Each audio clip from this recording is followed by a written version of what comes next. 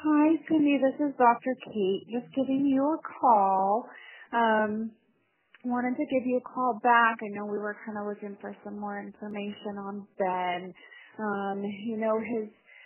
His last blood work is normal. He's not diabetic.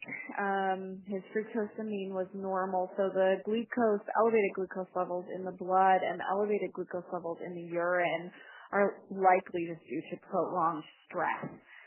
So a stress hyperglycemia, which can happen when it's, been a prolonged response for them.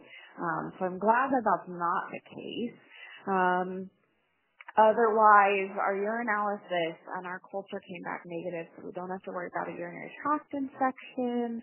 The problem is while our blood work is improving with Ben, clinically he doesn't look like he's improving. So, he's staying really calm and quiet in the kennel. He doesn't really want to eat for us. He actually won't eat for us.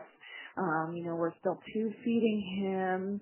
And after been here for 20 days, it's a little concerning that he's not making that turnaround. So, I'm wondering if he just needs a little bit more like one-on-one attention to be out of the clinic, back in a home with someone that's given him cuddles more frequently during the day and, just less stressful environment for him.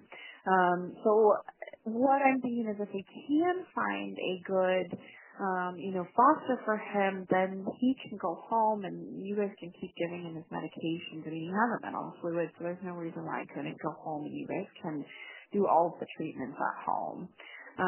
But yeah, so give me a call with further questions.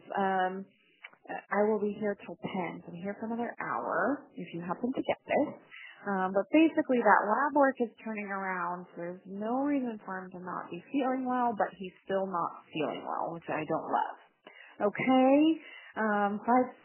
562-274-7776. Thanks so much and talk to you soon. Bye-bye.